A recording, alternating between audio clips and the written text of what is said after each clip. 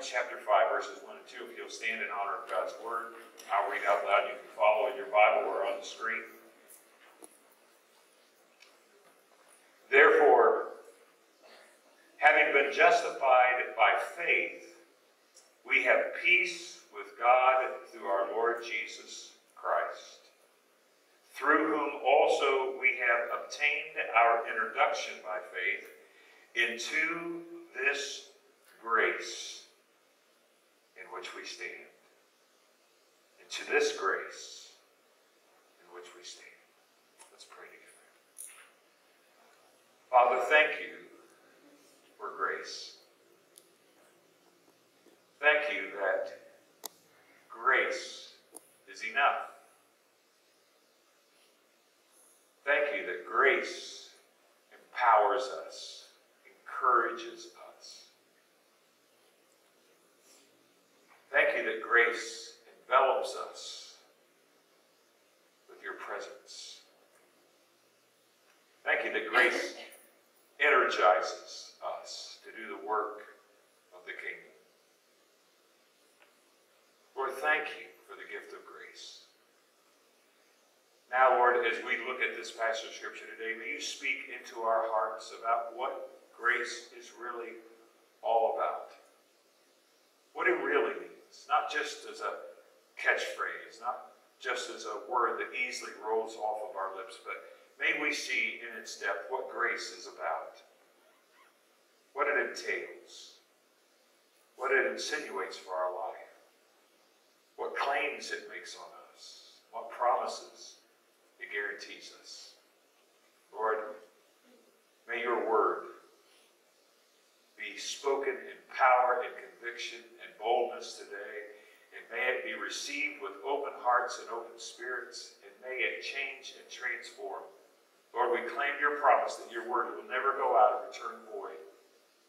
So we pray for the word of God to do its work today in this place, in Jesus' name. Amen. You may be seated.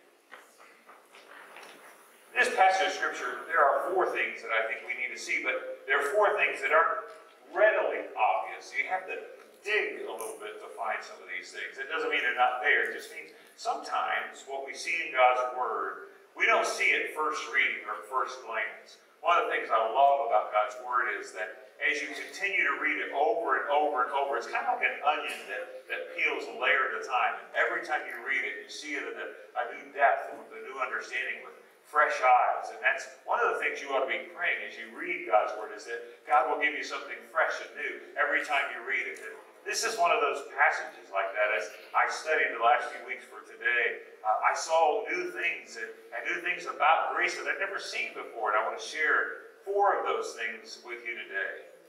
What grace is all about. The first thing is this. I want you to see that this passage of Scripture, specifically verse 6, teaches us, or verse 2, teaches us that grace is all about accounting. It's all about accounting. We get this from this phrase that says, through whom also we have. The whom, of course, that Paul's talking about here is Jesus. It is Jesus through whom we have the ability to experience grace. But the reason that Jesus is the whom here, the reason that Jesus is the reason, the reason that Jesus is the one who gives us the ability to experience grace is because of what Jesus did.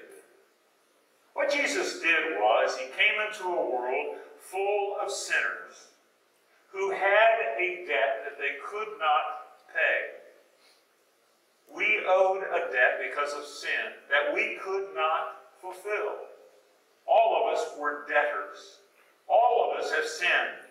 Because we have sinned, we have a sin burden. We have a sin debt. And Jesus came into a world full of people who had a sin obligation, a sin debt that they could not pay, that they could not fulfill.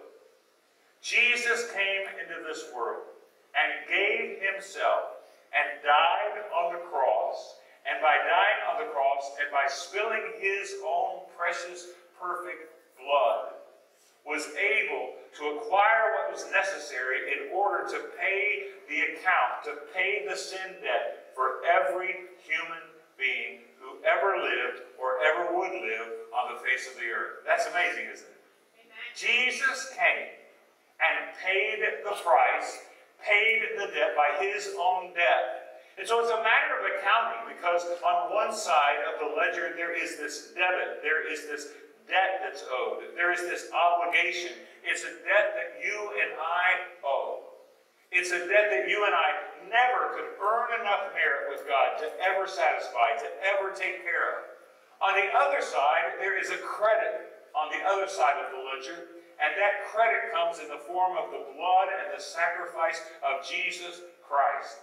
And somehow, by the mercy and the love and the grace of God, God decided that he would be willing to take the credit that is on the side of the ledger that has to do with the sacrifice and the blood shed by Jesus, and in his own special way of accounting, move that credit onto our side of the ledger and satisfy the sin debt that you and I had. That's why grace is all about accounting. It's about God's form of accounting, where he took what wasn't ours and was because of Jesus, and he has credited it to our account. And so we sing a hymn like, Jesus paid it all. One of my very favorite hymns in all of this hymnal is Jesus paid it all. Jesus paid it all. Listen to these words. For nothing good have I, whereby thy grace to claim. I'll wash my garments white in the blood of Calvary's Lamb. Jesus paid it all. All to him I owe. Sin had left a crimson stain. He washed it white as snow. Listen to this hymn. I'll sing of my Redeemer. Sing, oh, sing of my Redeemer. With his blood he purchased me. On the cross he sealed my pardon, paid the debt, and set me free. You see, grace is about the fact that God had decided that because he loved the world so much, that he would not only send and give his son, but then he would take the sacrifice that his son made and credit it to our account so that our debt could be paid. So that in our circumstances, in our situation, in the condition that we were in, a condition where we could never remedy that situation ourselves and never pay the debt ourselves, God stamped our account paid in full. Jesus came and paid our account and paid our debt in free. And he did that to ransom us. He did that to set us free. He said when he read Isaiah in the synagogue that day, I've come to set the captive free. Good news for the prisoner. Good news for those who are held captive. Good news for those who have no ability to remedy their situation on their own. Good news. I've come to set you free. I'm going to pay the debt. I'm going to credit it to your account, and I'm going to set you free. My way of accounting says what I did, I will count as though you did it. What I suffered, I will count as though you suffered it. What I bled, I will count it as though you bled, and you will be able to enjoy the benefits of my sacrifice and my death, and you will be able to come into experience of grace because of what my Father says I'm to do in my accounting system, and that is to take everything that was on my side and move it to your side. That's good news. You wonder what good news is all about? You wonder what the gospel entails? That's it in a nutshell. That what we didn't deserve, what we couldn't earn, what we couldn't do for ourselves, Jesus did for us. But not only that, but then he moved all of that to our side of the ledger and said, paid in full. Paid in full. That's God's way of accounting. That's grace. The second thing that I think we need to see here in this passage of Scripture is not only that grace is about accounting, grace is about accessing. Grace is about gaining access. We get that from the phrase, through whom also we have obtained our introduction. That word introduction there is a really interesting Greek word. It's a word that means the act of moving toward or bringing to. In other words, through Christ, we have obtained this introduction where we have been moved toward and brought to God. We have been introduced to God. When you have a friend that you want to introduce to somebody who doesn't know them, what do? You move them toward them. You bring them to them and you say, hey, this is my friend. I'd like you to meet them. This is somebody that I care about. This is somebody that's in my life. This is somebody that's a part of my existence. And I want them to be brought into your life. And so I'm moving you toward them. I'm bringing you to them because I want to introduce you. That's exactly what this verse of Scripture means. Grace is where what Jesus did is credited to our account so that we can then be moved forward and brought into the presence of God. Folks, understand this, that without the sacrifice of Jesus, without the shed blood of Christ, we can't be brought to God. We can't be introduced to Him. We can't be brought into His presence without what Jesus did for us on the cross. And therefore, Paul says, through whom we have received our introduction, we have obtained our introduction, our bringing to God, our moving forward to God. Why? Because of what Jesus did. We have been introduced to Him. And understand this, that it is only through Jesus that we have access to God. Now, we live in a world where it's not politically correct to say that. We live in a world that wants to believe that everybody's okay, that everybody's going to heaven, that there are lots of roads that lead there, and you can just believe anything you want as long as you're serious, or as long as you are intent on believing that, as long as you're genuine in your faith, no matter what it is that you're going to get there. But the truth is that Paul says we have obtained this introduction, this accessibility to God one way, through Jesus Christ. Jesus Himself said in John 14:6, I am the way, the truth, and the life, and no man, there are no exceptions, no man comes to the Father except through me. We have been given access to the Father, but only through Jesus Christ. You can't be good enough to get into the presence of God. You can't get into the presence of God by going your own way, by going some other path, by believing in some other thing. Jesus is the way, the truth, and the life, and no man comes to the Father except through Him. Now people say, well, that's kind of mean-spirited, isn't it? God would only make one way. Well, not really. I think it's pretty awesome that God made a way, because we didn't deserve a way. It wasn't our right to have a way. God could easily have let every one of us spend eternity in hell, and we would have been getting exactly what we deserved. But because He loved us so much, He did make a way. His name is Jesus. He did throw us a life preserver. His name is Jesus. And it is through Jesus that we have this introduction. We have been brought to God. We have been brought into His presence. We have been moved forward toward God, through whom also we have obtained our introduction. We have access to God. So grace comes through Jesus, but grace gives us the ability to come into the very presence of God. Think about that. Now, this is the God of the universe. This is the God who created all this. This is the God who put the moon and the stars and the planets in space. This is the God who made the sun. This is the God who made the rivers and the mountains. This is the God who created this universe that we live in. This is that God. And because of Jesus Christ, you and I have the ability to come into that God's presence. I want you to think about what that means. Now, most of us would be honored, wouldn't we, if we got to meet somebody famous, if we got to shake hands with somebody who's a movie star, or somebody who's a celebrity, or somebody who's well known.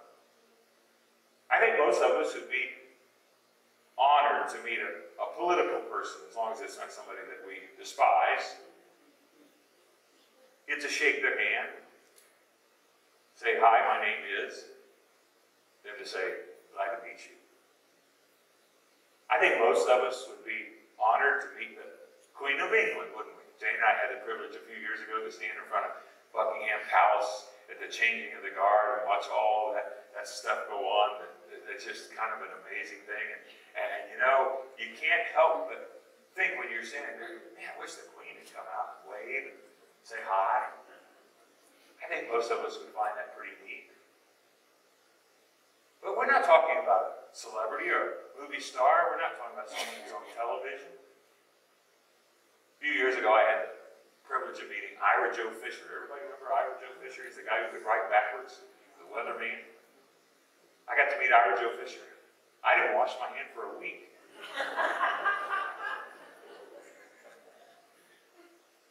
But we're not talking about Ira Joe Fisher here. We're not talking about Bob Braun. We're not talking about a local celebrity. We're not talking about a movie star. We're not talking about a politician. We're not even talking about the Queen of England.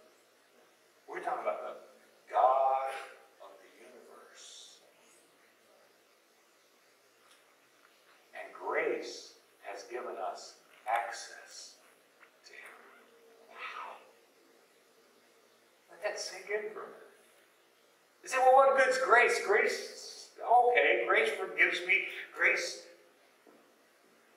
gives me salvation. Grace gives me a home in heaven. Yes, all that's true, but grace also gives us access to the King of Kings and Lord of Lords, to the God of the universe.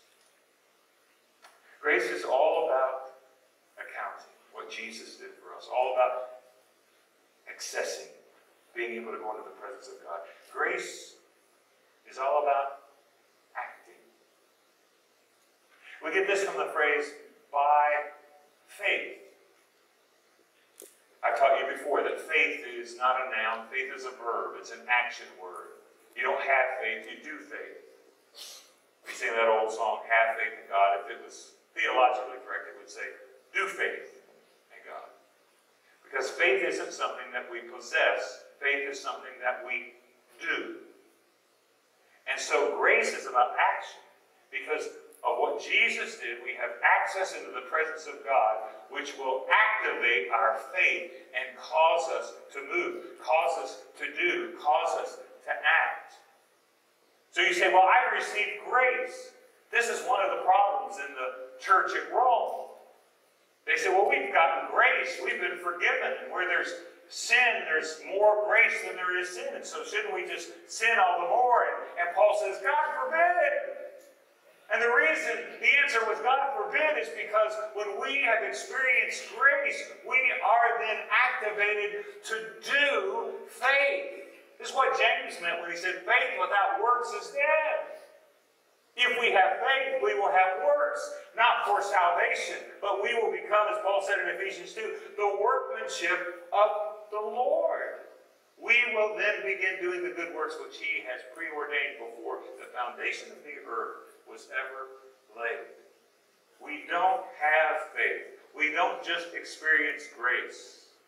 Grace overtakes our life.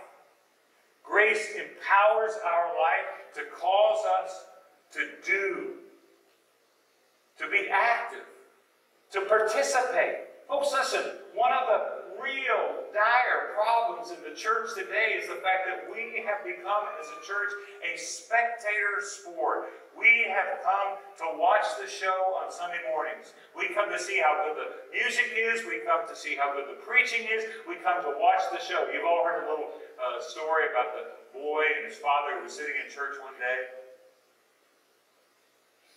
And they went through all the motions and they participated in all the different parts of the church service. And after church, the little boy and his father went out to eat. So the father was just complaining. He said, man, the music was horrible today, and the preacher wasn't on target today, and people weren't friendly today, and I just didn't enjoy church at all. The little boy turned to his father and said, Dad, I thought it was a pretty good show for 50 cents.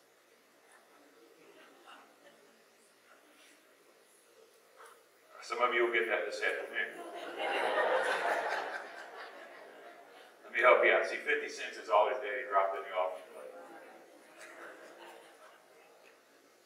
And see, I think that becomes our attitude sometimes. Let's go see the show.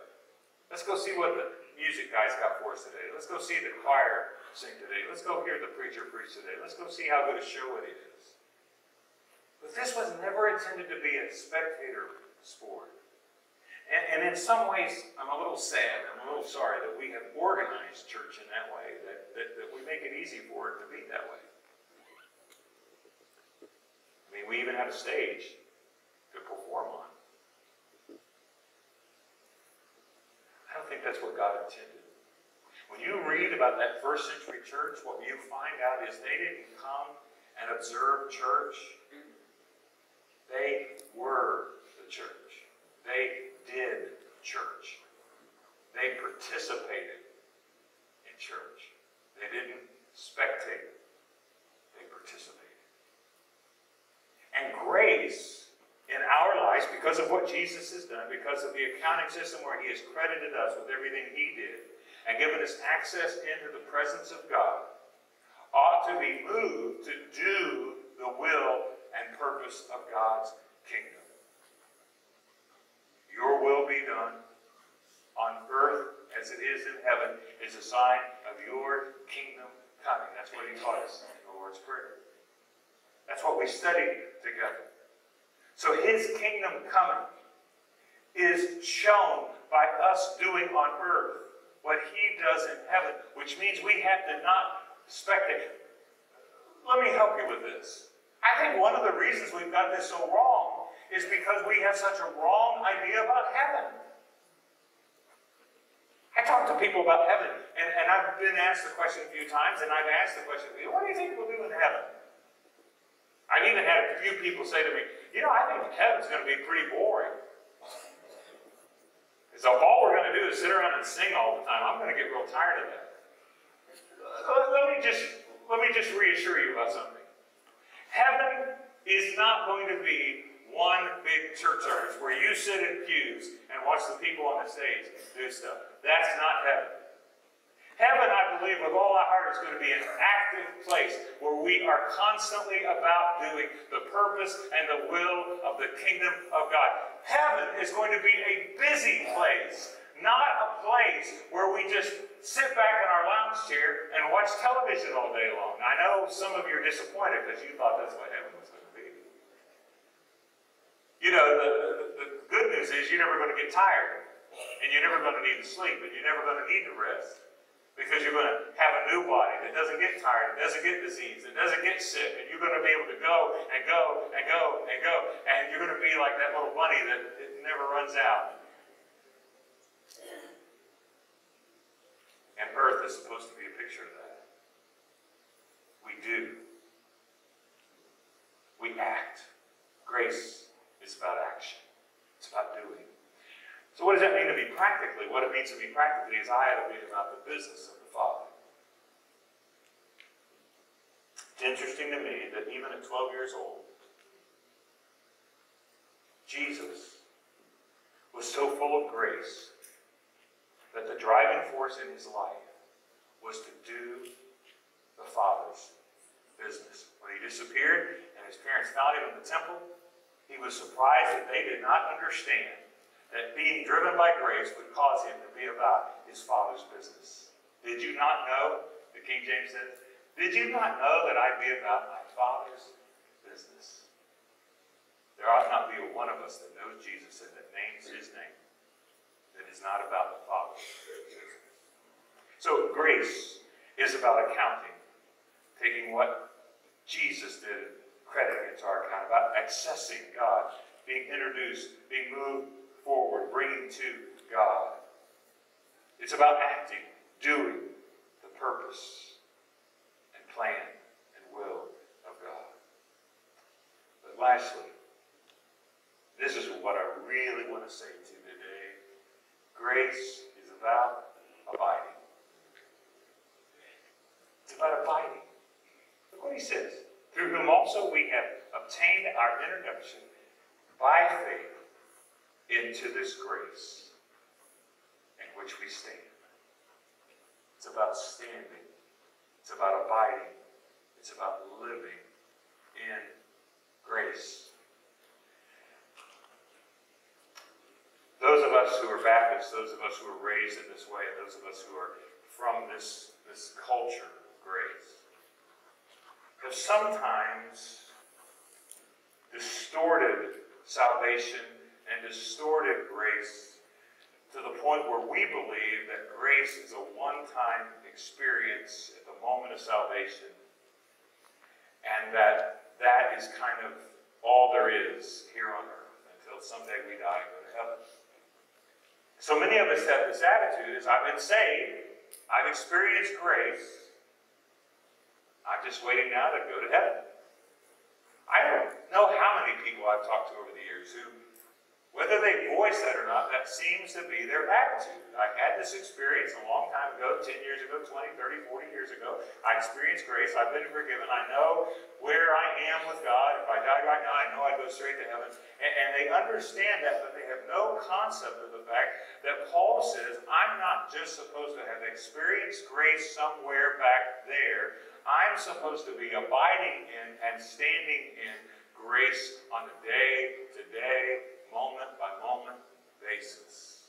Grace is an everyday experience for the believer, not a one-time experience. And Paul says, through Jesus and his way of accounting, we have access, we've been introduced to God the Father, who causes us to do the work of the kingdom and enables us to do that because we stand absolutely affirmed in the grace of God on a daily basis. I stand today in grace.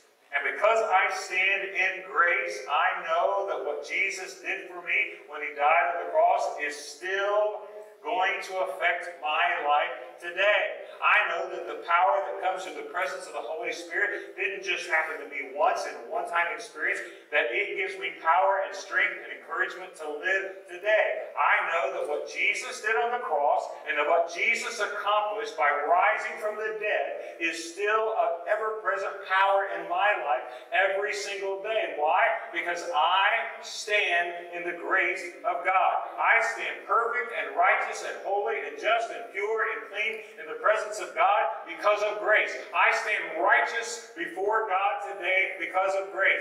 Paul said, you have been made, past tense, the righteousness of God in Christ Jesus. I stand in right condition before my Lord today because I stand in grace. Now let's go back to my favorite hymn. The hymn writer got it wrong. Kind of. It's okay to say that. This isn't inspired Holy Scripture, okay? This is just a hymn. And there's some stuff in here that isn't right. Let me show you a place that I got a problem with.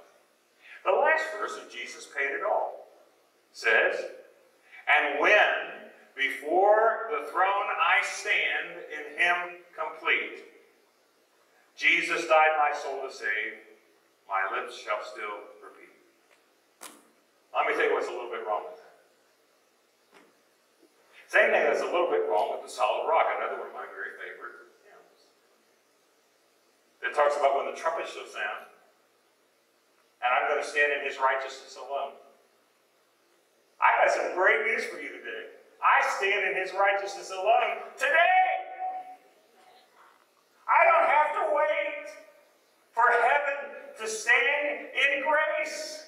I stand perfect and righteous before God today because I stand in grace. What does grace do for me? Grace forgives me. Yes, grace gives me access to the Father. Absolutely. Grace accounts to my account what Jesus did on the cross.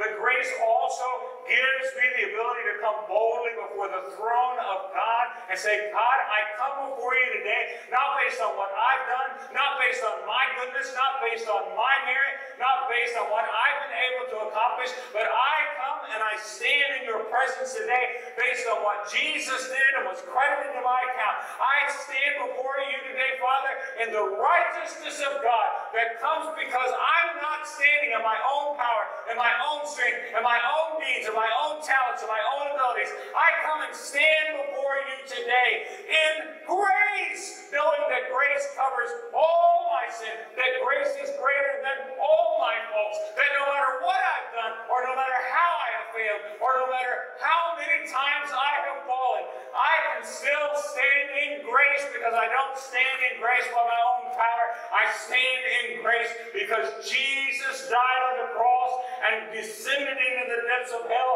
and marched in and took the keys of death and hell and rose victorious over the grave. And because he did that, I stand before my God righteous today, standing in God's grace.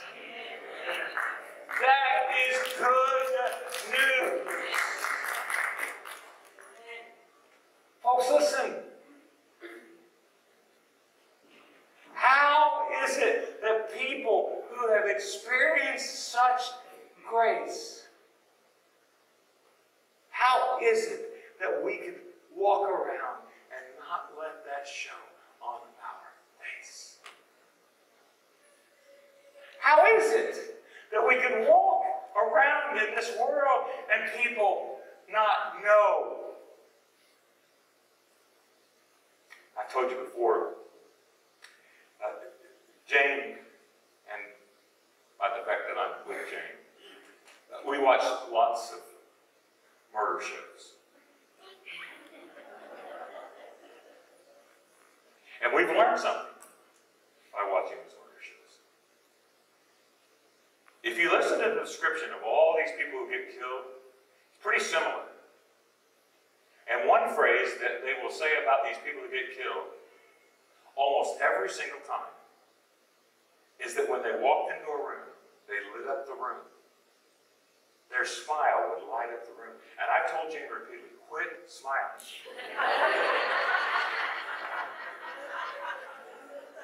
Because it appears to me that that is a sure way to get murdered.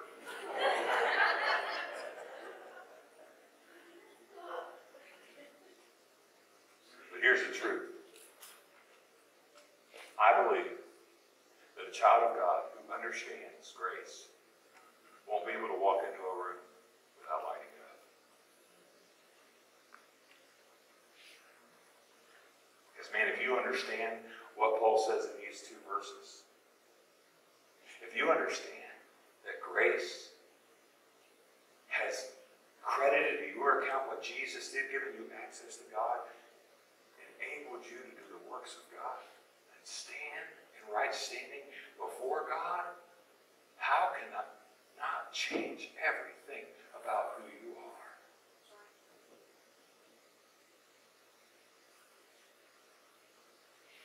We were in China several years ago, and in China you had to be very careful, at least at that time you had to be very careful about what you shared and what you said. Our daughter had arranged for us to speak in a little group called English Corner. It's where all the Chinese students come to the middle of the campus. And they speak to English. They listen to English speakers and then have conversations and ask questions, and it helps their English. And so we were standing in the middle of Liaocheng University one afternoon for English Corner, and all these Chinese students all around us asking these questions about America, about the English language, and all this sort of thing. One of the students turned to my wife and said, "Why is it that you smile all the time?" Now, when they ask you a question, you can answer. Why is it that you smile all the time? Jane looked at that Chinese student and said, "Because I have Jesus in my life." That's what standing